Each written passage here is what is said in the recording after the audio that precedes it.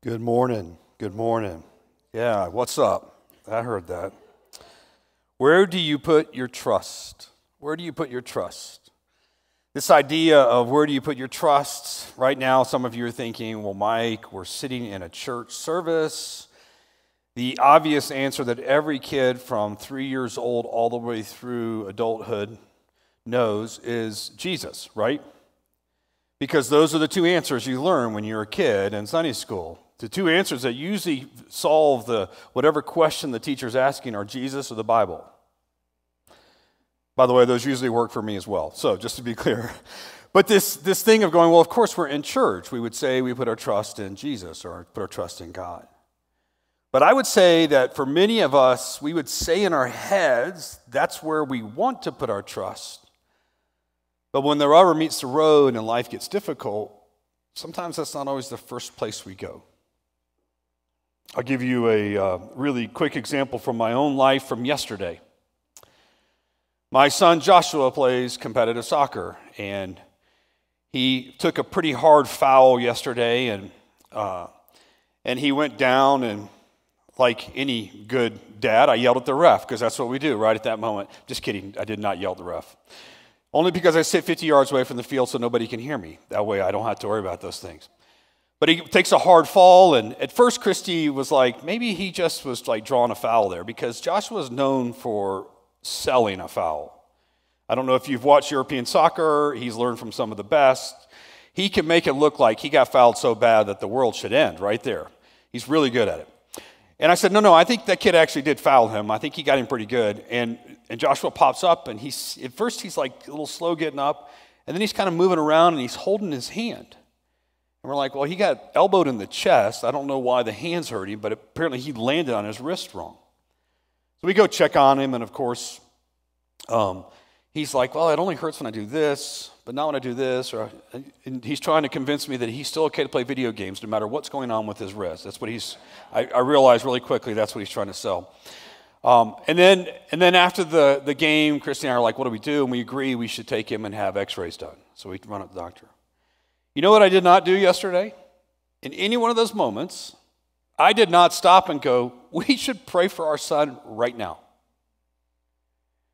So I'm here to confess that when I ask this question, where do you put your trust? By the way, he does have a fractured wrist, and so he's going to have something looked at this week. And if he wanders around with a cast and he bumps into you, please understand that's what's going on. But going back to this question, where do we put our trust? I will confess to you, as your pastor, I had this moment yesterday where I didn't stop and make the first thing I did pray. I started managing. He needs an ice pack, right? Should we take him and go to, he's probably fine, right? Like any good dad, we're like, it's a sports injury, he's fine, right? You have to know the swelling he has to start swelling before you start worrying about it, right? So let's wait. Thankfully, his mom was smarter than I am. She went straight to the urgent care and had an x-ray done. But I didn't stop and pray.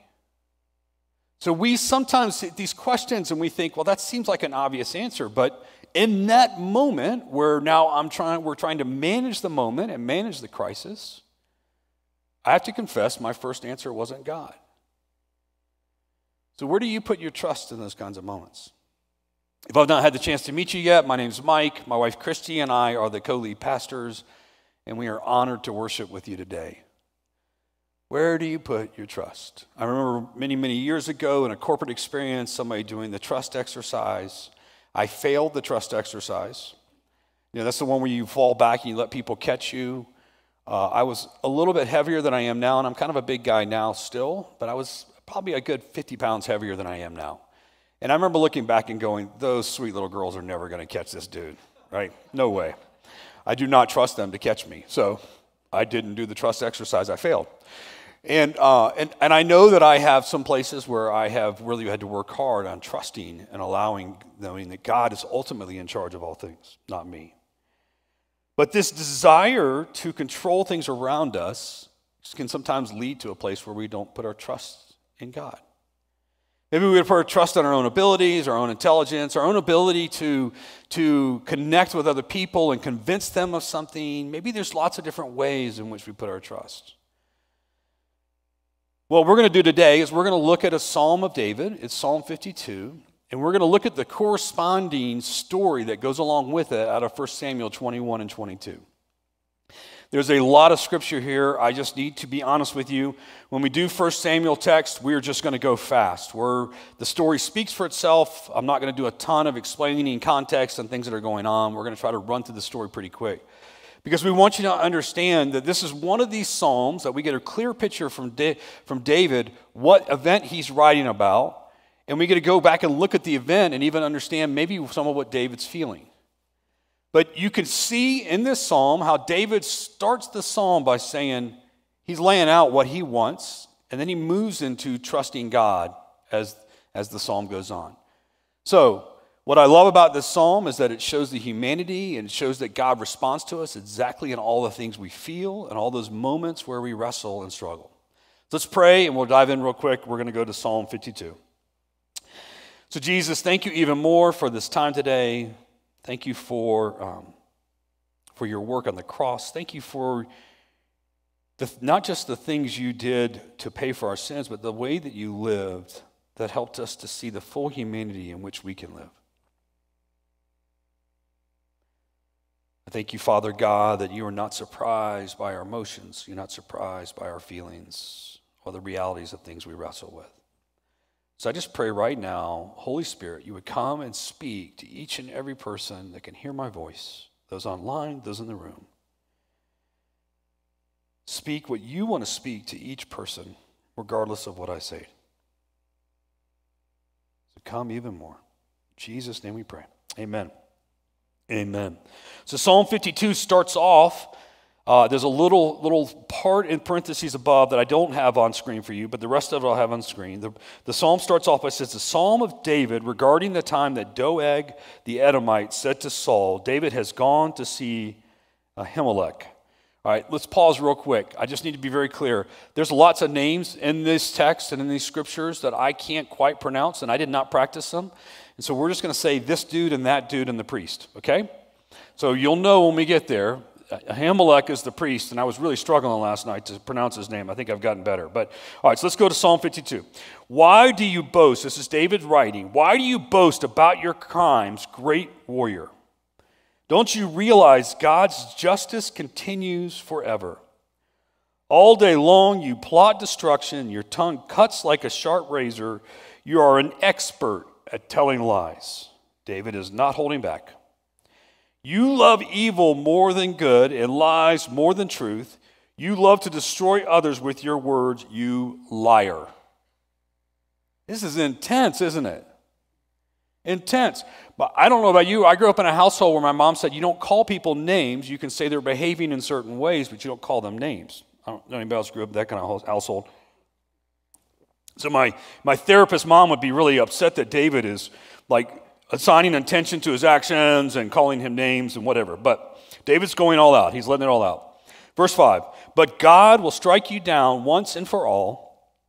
He will pull you from your home and uproot you from the land of the living. The righteous will see it and be amazed. They will laugh and say, look what happens to mighty warriors who do not trust in God. They trust their wealth instead, and they grow more and more bold in their wickedness. But I am like an olive tree thriving in the house of God. I will always trust in God's unfailing love. I will praise you forever, O God, for what you have done. I will trust in your good name in the presence of your faithful people. Now, before we head into the story behind this, I want you to see a couple things real quick. David's obviously sharing from a place of incredible pain and frustration and betrayal in this moment. Because he's using language that, like, it's the kind of language I sometimes use with my wife, and she says, you can never say that out loud in front of other people. Right? The woman who loves me most looks at me and goes, I understand your frustration. I'm not even saying you don't have a right to feel that way, but you can never say those things out loud to other people, so other people can hear you. Because he's going right at him, and he spends most of this psalm talking to Doeg, and he's saying all these things about him, and how God's going to strike him down, and people are going to laugh. So he's basically saying people are going to mock you, bro, when you die, and the Lord strikes you down. I mean, all these things are bad. And then in 8, even when he moves to, but I am like an olive tree, he's sharing what he's like. And it's only in verse 9 where he actually starts addressing God rather than Doeg. Do you see that transition as the psalm works through?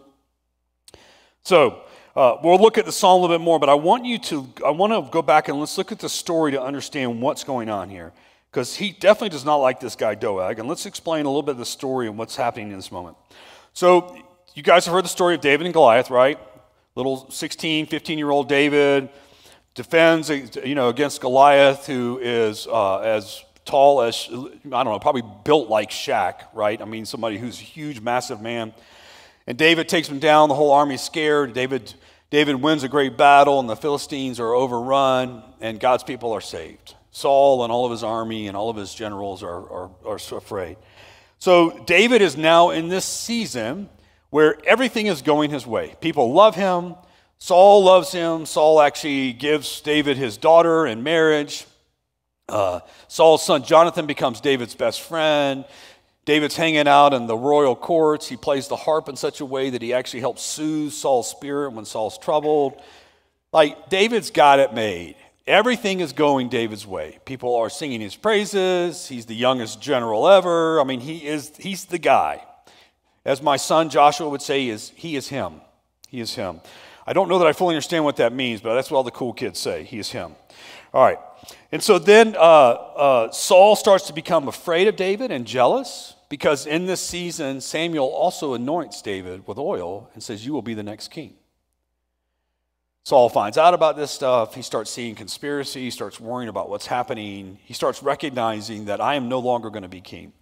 And so he becomes afraid of David, and he actually tries to kill him a couple different times. Jonathan saves David one time. He actually sends David out of the royal palace, so to speak, and says, go hide out here, and I'll come tell you if I think my father's doing okay, if he's settled down. And he comes out and basically says, hey, you need to run. Like, my dad has lost his mind. You need to run. So David's on the run when we enter into this story in 1 Samuel 21, verse 1. This is the first time that he's no longer, not everything's going his way. Things are going bad.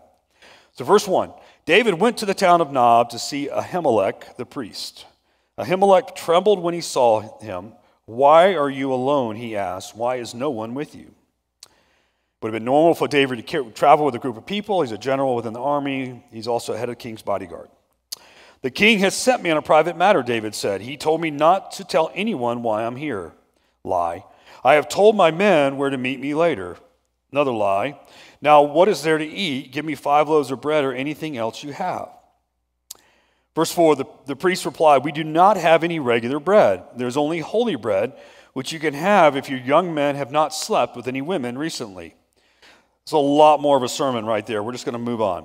Verse 5, don't worry, David replied. I never allow my men to be with women when we are on campaign, and since they have stayed clean even on ordinary trips, how much more on this one? Probably another lie. Verse 6, since there was no food available, the priest gave him holy bread, the bread of the presence that was placed before the Lord in the tabernacle. It had just been replaced that day with fresh bread. All right, let's pause real quick and let me explain what's happening here. So at this moment, David comes in. He shares a bunch of things that are at best case, even in the most positive light, are misleading. He's trying to not pull Ahimelech into the whole deal. He doesn't know. For all he knows, he and Saul are going to work things out in the next week. He's just really hungry and he needs some help. So he shows up and he asks for bread, and he ends up lying about he doesn't have any men with him. He's by himself. He doesn't even know. And there are other cases where we're not sure that he actually made his men be pure and holy on campaign. I don't know. But the point is that he's not being truly honest in this moment. Now, in this moment, though, remember, David is on the run for the first time in his life. His life is threatened. He's freaked out. He's scared. And so he, in this moment, he is not putting his trust in God first. He's putting his trust in his ability to work his way out of a situation. He thinks, I'll sell this guy a little bit. I kind of care. There's no way this guy knows that Saul and I are on their outs. There's no social media in that day, right? There's no CNN. There's not even local news. There's no newspapers even, right? There's no way this guy knows that Saul and I are on the outs. And so I'm going to use this to my advantage, this space of time, and get some help. And the consecrated bread, what this means is literally they would take fresh bread and put it in front of the tabernacle every day. And then the next day, they would take that day-old bread and put new fresh bread in. And the priest and his family would eat the day-old bread. That was part of being a priest, as you ate the consecrated bread. And you may find yourself going, man, day-old bread, yes. You know that if you are not true celiac, okay? So if you're true celiac, ignore what I'm about to say. But if you just have a gluten insensitivity like I do, and you go to Europe where they make fresh bread every day, it does not affect you the same way. I know this because I put on 12 pounds while walking 7 miles a day in 2 weeks in Europe last fall. Because the pan au chocolat, that's made every day, which basically means bread with chocolate in the middle of it. It was so good, and it was fresh. Oh, maybe I should find some place that does fresh baked bread here. So good. All right, no preservatives. All right, so that's what the bread is, and it's been replaced that day with fresh bread. So verse 7, now Doeg the Edomite, Saul's chief herdsman, which means he ran all of Saul's sheep and cattle and all the livestock he had, was there that day, having been detained before the Lord. Verse 8, David asked Ahimelech, do you have a spear or a sword? The king's business was so urgent, I didn't even have time to grab a weapon. That's a partial lie. I mean, the king's business was urgent. He was trying to kill David, and David was like, urgently, I need to get out of here. And he didn't have a weapon. That's partly true. I see how you can make that true. Verse 9, I only have the sword of Goliath, the Philistine, whom you killed in the valley of Elah, the priest replied. It is wrapped in the cloth behind the ephod. Please take it if you want, for there is nothing else here. There is nothing like it. David replied, give it to me. All right, all that story, the two things to know are, one, David is panicked. He's on the run. He's never been on the run before, and he's freaking out. And he goes to this priest for help. The priest gives him holy bread and gives him the sword of Goliath. And David really uses this to kind of twist and turn things so that he makes sure he gets what he wants. And then the most important thing is the one line where it says, Doeg the Edomite was there. Doesn't even say how much he was listening. Doesn't say how much he was involved. Doesn't say he even said anything. Doesn't even say like David walked in and he went, what's up, bro? I mean, we don't know how those things went, but he's there. And Scripture makes it very clear. All right? So let's move on. We're going to jump ahead to 1 Samuel 22. David leaves. He has another series of things that happen with this other king. He acts crazy. It's a weird story. You're welcome to go read it if you want to. He's continuing to try to figure out how to figure out how to live until things start to get better. It's clear his trust is not in the Lord at this point as well. And then we go to 1 Samuel 22, starting in verse 6. At this point, David has returned to Judah, and here we hit verse 6. The news of his arrival, David's arrival in Judah, soon reached Saul. At the time, the king was sitting beneath a tamarisk tree on the hill of Gibeah, holding his spear and surrounded by his officers. Listen here, you men of Benjamin, Saul shouted to his officers when he heard the news. Has that son of Jesse promised every one of you fields and vineyards? Has he promised to make you all generals and captains in his army? Is that why you have conspired against me? For not one of you has told me when my own son made a solemn pact with the son of Jesse, you're not even sorry for me. Think of it, my own son encouraging him to kill me as he is trying to do this very day. All right, let's pause real quick before we head to next. This moment, Saul is freaking out. He has lost his mind. He is super jealous of David. He's tried to kill him.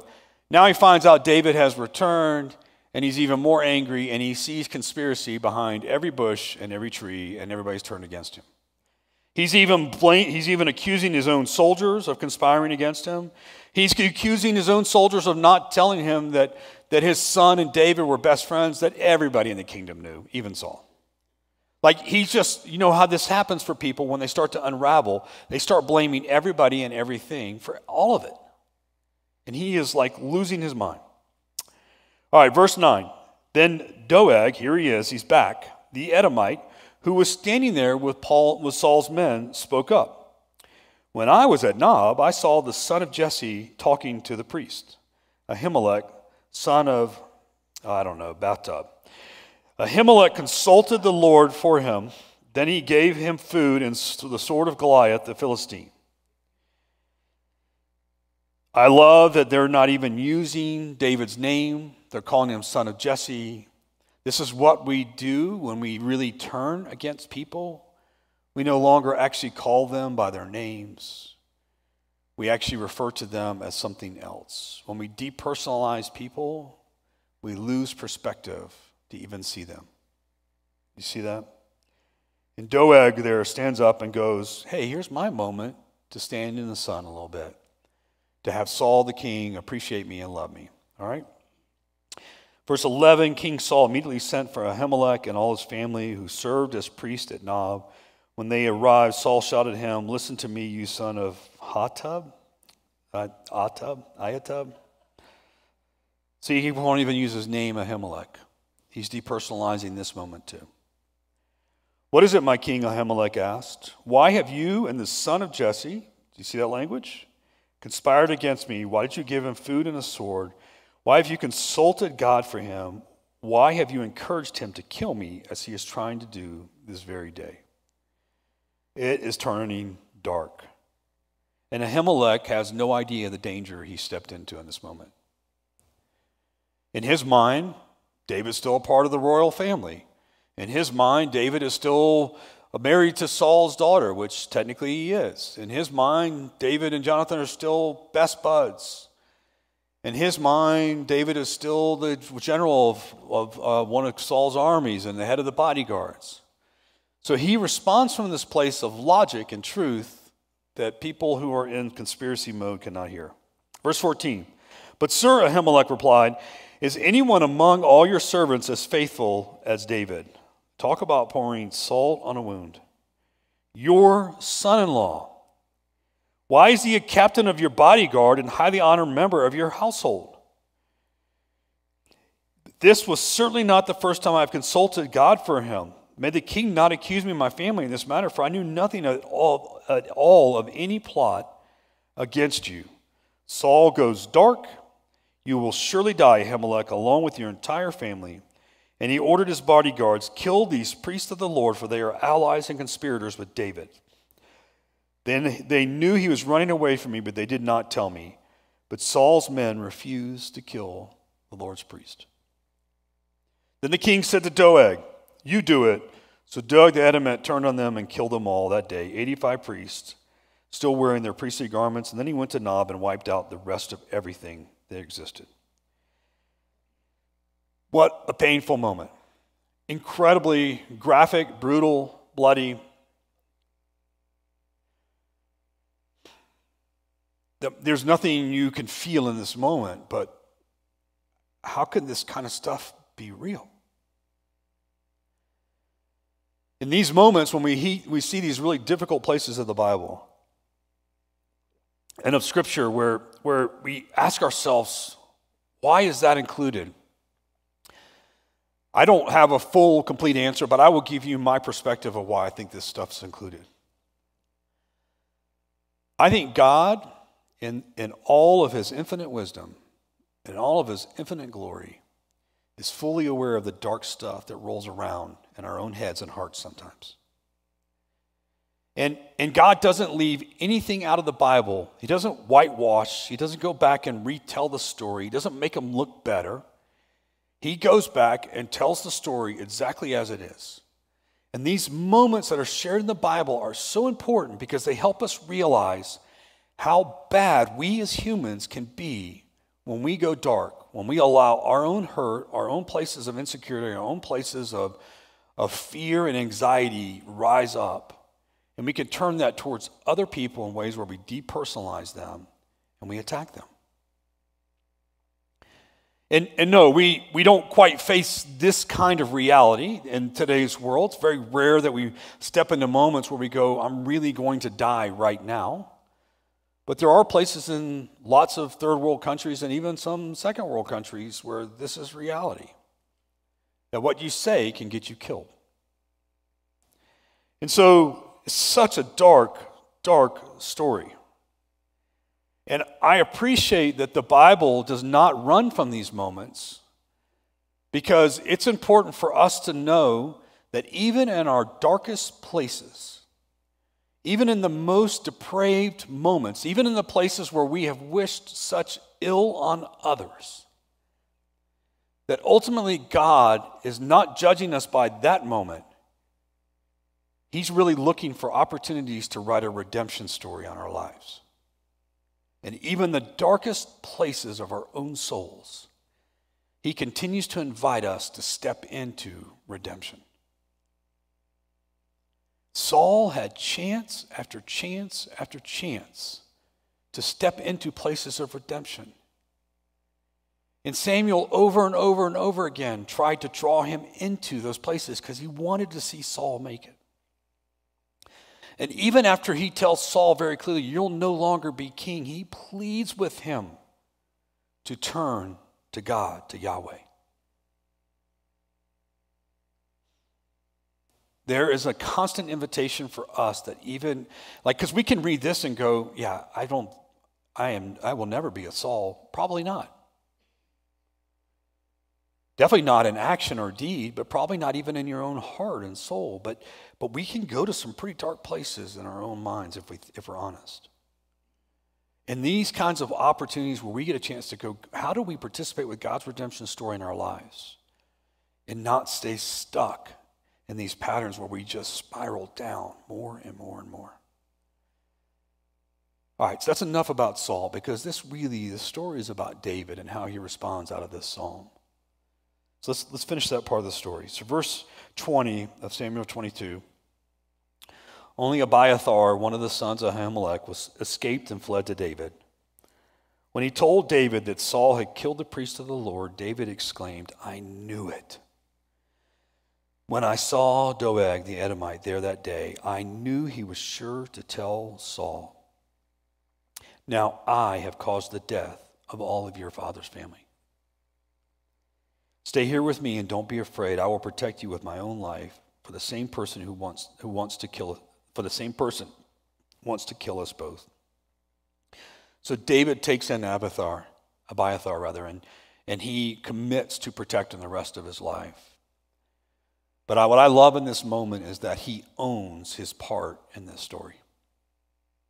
Had I not pulled Ahimelech into this, this wouldn't have happened.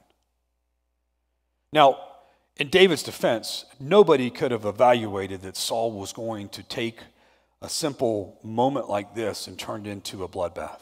Nobody could see that.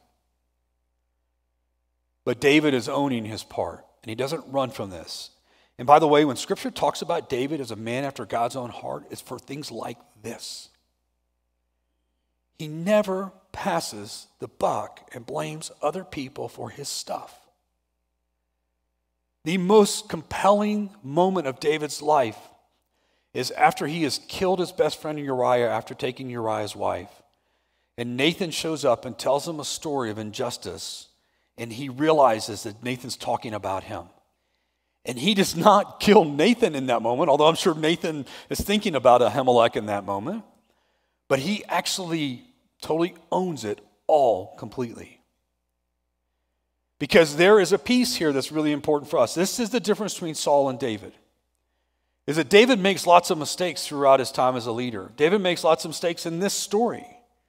But when things go wrong, he never once blames others. He always owns his part. Always. Do you see this? Now, I want to tell you that I think he wrote the psalm in between the killings of Ahimelech and all his family and this moment with Abiathar. Matter of fact, I think his coming to realization and owning his own sin came later, because I think the psalm speaks of him processing and working that out. So let's go back to Psalm 52. We're going to read it through, and then I'm going to go through my favorite thing I like to do with a psalm and look at the chiastic structure, because I just like saying the word chiastic. All right, Psalm 52, verse 1. Now, this is David now that you know the whole story, this is David talking to Doeg until verse 9. David says, "Why do you boast of your crimes, great warrior? Don't you realize God's justice continues forever? All day long you plot destruction. Your tongue cuts like a sharp razor. You're an expert at telling lies. You love evil more than good and lies more than truth. You love to destroy others with your words, you liar. But God will strike you down once and for all. He will pull you from your home and uproot you from the land of the living. The righteous will see it and be amazed. They will laugh and say, look what happens to mighty warriors who do not trust in God. They trust their wealth instead and grow more and more bold in their wickedness. But I am like an olive tree thriving in the house of God. I will always trust in God's unfailing love. I will praise you forever, O God, for what you have done. I will trust in your good name in the presence of your faithful people. It feels even more different now that you know the full story, doesn't it? Clearly there's other things that the story doesn't tell us. Clearly Doeg is running around and bragging about his accomplishments and how he now has the king's favor and now how he's the guy and he's replaced David as Saul's number 2 and all those sorts of things. And I think even as you read this psalm feels really dark. It feels really full of angst and anger and maybe even levels of hate. And there's no forgiveness in this psalm. There's no place where David shares and forgives. But remember, this is the time before Jesus. This is the time before Jesus showed up and started talking about things like, actually, you should forgive those who persecute you. You should forgive those who attack you. You should forgive those who say false things against you in the Sermon on the Mount. And you should love your enemies.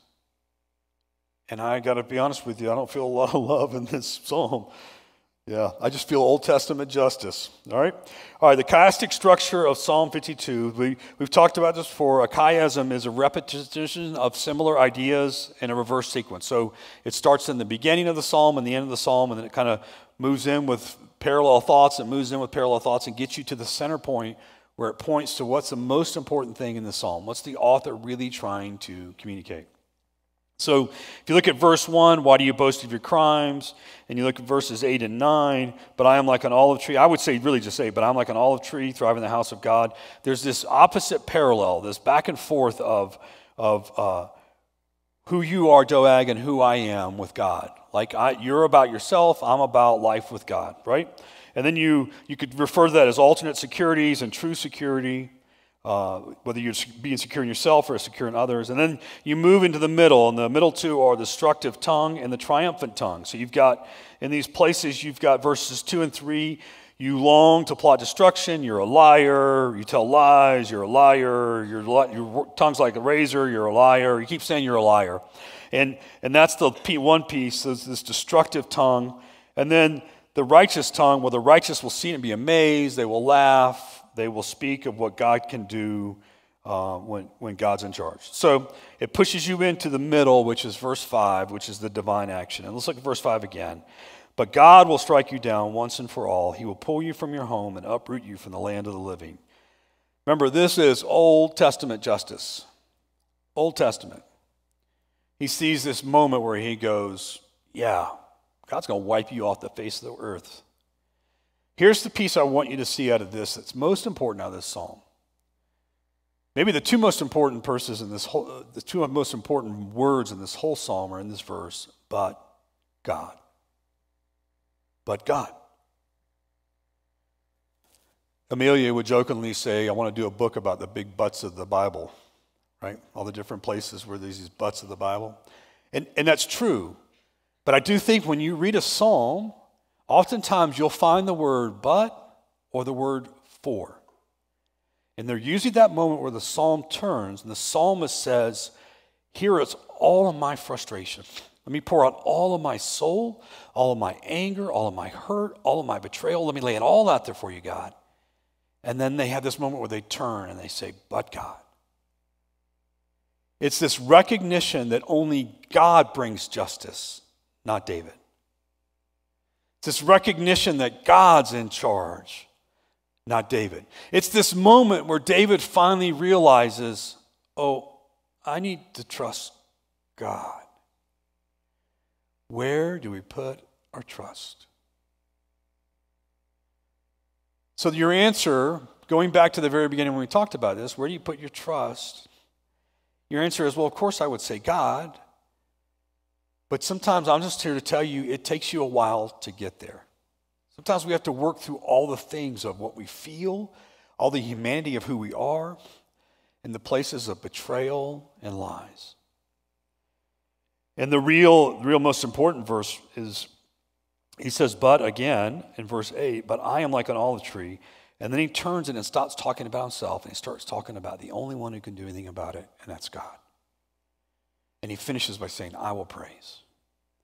I will praise you forever, O God, for what you have done. I will trust, there's that word, in your good name, in the presence of your faithful people. What a beautiful turn. So where do you put your trust? What do we do with this? Okay, we talked about this, right? In today's world, the amount of people who actually die for things people say is pretty low, particularly in the United States of America. Let's talk in our cultural context. But here's what I would say is that words carry tremendous pain and hurt and value, good and bad. And what I have discovered, I don't know if you're aware of this phenomenon that's happened in the last 4 years. There's always been this little behind-the-scenes whispering where people will whisper to one another. They'll talk about one another in ways that are so bad. They'll accuse one another of really awful stuff. But it's always been kind of whispers. It feels like in the last 4 years, those whispers are no longer whispers. They're now like out in the open. People are talking everywhere.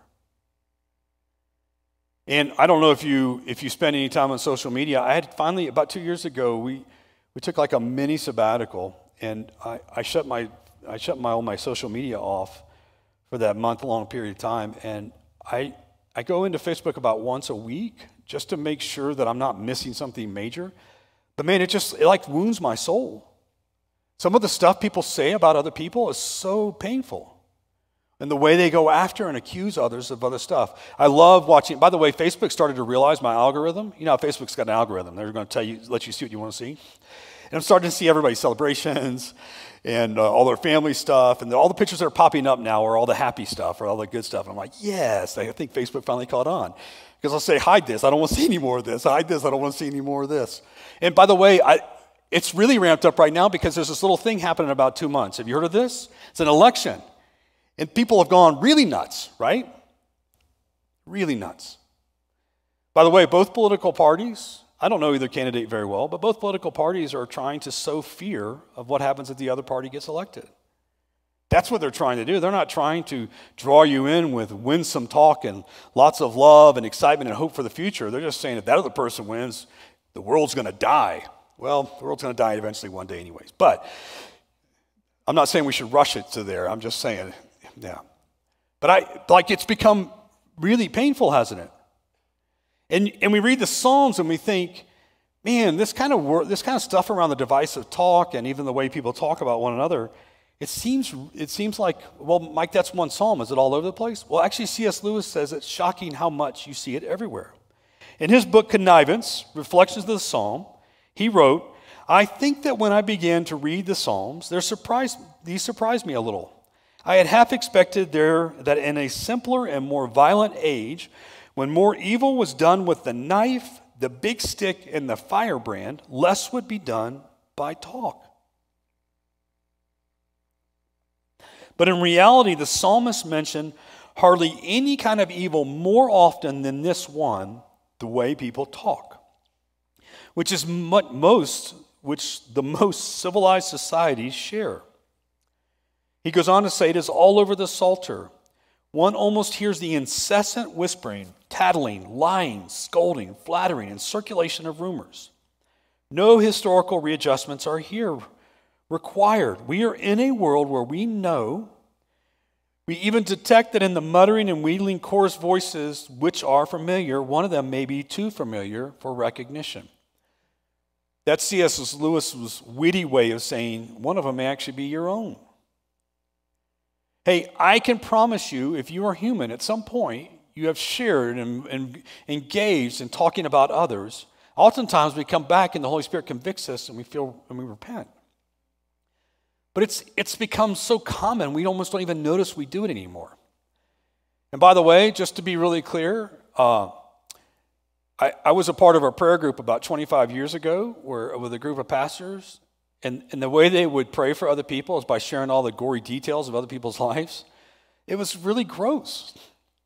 And I remember walking away from this prayer times going, I feel like slimed every time I'm with you. And I finally brought it up and said, hey, this feels like it's dark. This does not feel like the way we should be responding. Not everybody needs to know all the details. We can pray for people and that God would come and meet them without knowing all the stuff. Why do we have to do that? So here's what I would say. I don't know about you, but I have discovered in the last 4 years in particular that, man, people can say whatever they want. And you may find yourself in a place where you go, yeah, Mike, this is the reality of my work right now. I've got people at work saying these things about me, and they're not true, but the more I try to defend it, the worse it gets. Yeah, you can't defend yourself from rumors and lies. And you can't defend yourself, particularly when people say, I heard so-and-so say this about that. And by the way, if you don't think this doesn't work, go watch VeggieTales, Larry Boy's The Rumor Weed. Like, it is classic 101, what happens when a rumor. And of course, Larry Boy walks outside and he goes, there's a weed in my yard, right? Yeah. But it's all over the place. So what do we do with this? What do we do with this? So first of all, I would say, man, when I ask the question, where do you put your trust? I think one of the more real places for us is, where do we put our trust when other people are saying stuff? Where do we put our trust when life starts to fall apart around us? I shared this message last night, and I literally had somebody come up to me right after service and ask me to pray for them because they've been having stuff like this happen for them at their work. This is everyday life. And there's something God's inviting us into to participate in his redemption story for our own lives is to be different. It's to be different. If you are at all feeling any sort of guilt or condemnation right now, I just want you to know that that is not God. That's the enemy trying to make you feel worse. God's invitation is always, please come to me. Put your trust in me. Repent and move on. Let's let this stuff go.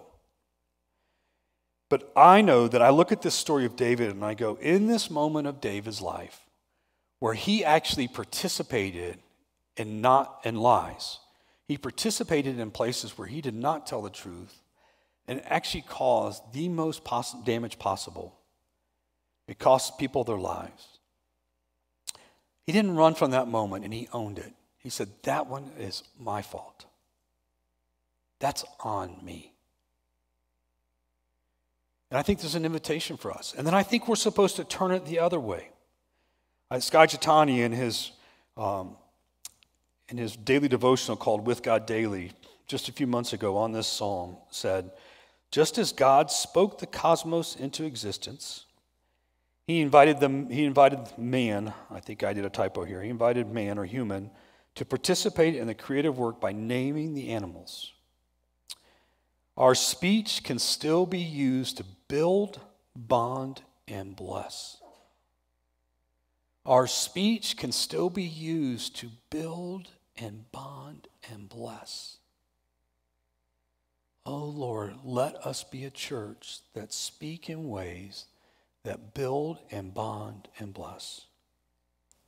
Part of being a student of Jesus Christ is learning how to use our mouths as God intended, for creation rather than destruction. Part of being a student of Jesus Christ is learning how to use our mouths as God intended, for creation rather than destruction. I was sitting with one of our team members about 3 weeks ago, and we were talking about, I'm just going to finish this by sharing a little bit of my personal story, and then the worship team will come up. But we were talking about some of the things that have been said about Christy and I over the last 4 years. And he's like, I don't even know if I should share this with you. He said, I don't even know if you're aware of this. And I go, oh yeah, I have a top 10 list. I have a top 10 list of things that people have said about me. And here's what's hard about that is my desire in my natural flesh is to want to go to each person that I know has been shared things and argue and defend and communicate and give my perspective and help people see it. But there's two things I know. One, the moment I engage in that, I give it validity that it shouldn't have. And two, I have to trust God with that stuff. I can't defend myself. You can't defend yourself from things that people aren't bringing to you. And by the way, even when people bring things to you, we shouldn't be defensive. We should ask questions to seek to understand rather than moving into defense mode. And so I just need to tell you as your pastor that I have struggled in this very area. And as I was preparing this message, the person who was being the most challenged in this moment was me. And so thank you for letting me work my stuff out in front of you as I've been working on it all week. But I know that God's desire is for us to be a church that build, bond, and bless. I want us to be people who are so for the things of Jesus that other stuff just falls away. It's like water hitting a rock. It just falls right off and drips away. I do not need to defend myself. You do not need to defend me. You do not need to defend yourself either. We trust God, and we are going to be a people who trust God. This is what it looks like for us to be the family here at Larkspur Church in Larkspur, Colorado. And so my desire for you is that you would find like life in this. You would see God drawing you out of. And what becomes a society wants to keep sucking us back into this cesspool of mess. And it's really hard to keep taking the high ground and go, no, I'm going to trust the Lord. I'm going to trust the Lord. I'm going to trust the Lord. And even in moments where we do what I did yesterday, where you trust the Lord after you take him to the doctor, we're still going to trust the Lord. Even in moments like what David does, where he shouts out all of his hate and violence and anger, and then trust the Lord, we're going to trust the Lord. We're going to be people that say, we put our trust in God.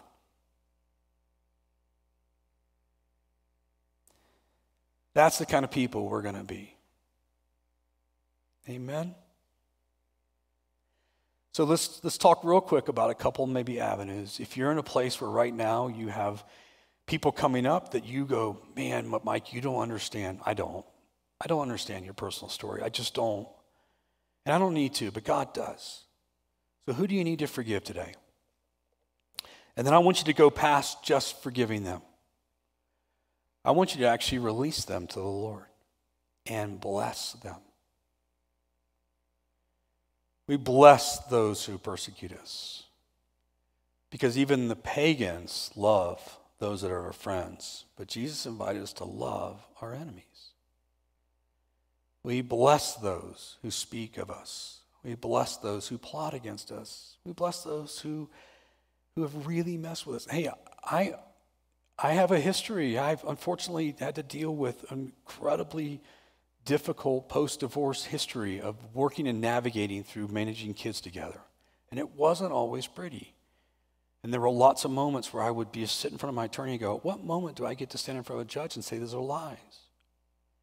And he says, you don't. That's what you have me for. I'm your advocate.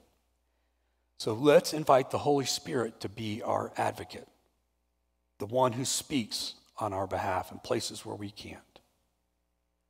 This is what it looks like to release and to bless. And I think for some of us too, there's another piece where we need to repent of places where we participated with stuff. And we just need to commit in future moments. We just go, yeah, I don't want to be a part of this conversation. Can we talk about something else? We don't have to call it out. We don't have to call out other people. We don't have to look at them and go, you're sinning right now. I mean, it's not what I'm encouraging you to do. But to be people just go, we're not going to participate in that. This is the Lord's invitation. So Trayvon and worship team, Vianne and Shannon, Taylor, if you guys would come back up, and we're going to close with some worship. And so if we all could we all stand? So what I just want to lead us through is a time of prayer and real quick, and then During our ministry time, we'll have a few people available. If you want somebody to pray with you about this or anything else, sometimes I know that when there's physical healing stuff going on, sometimes we need people to pray for us. Because once we forgive, oftentimes the physical healing can come afterwards. I've seen that happen as sometimes people hold on to unforgiveness and don't realize it's keeping them bound up. So I know our folks will be glad to pray with you. And if there's anything else, even just maybe relational stuff, you need people to pray for you, maybe there's something health-wise going on, our folks will be glad to pray. And then on either side are communion elements. And they are truly all gluten-free. So no matter whether you can eat the gluten or not, you can have the gluten-free ones. So Lord, I just pray right now in this moment that for each and every one of us, again, Holy Spirit, come, speak to our hearts, to our souls. Get past even anything I have shared and go straight to the heart of each individual person here, Holy Spirit. Pray, Lord, that you would help us to be people who forgive well. You would help us to be people who would bless well.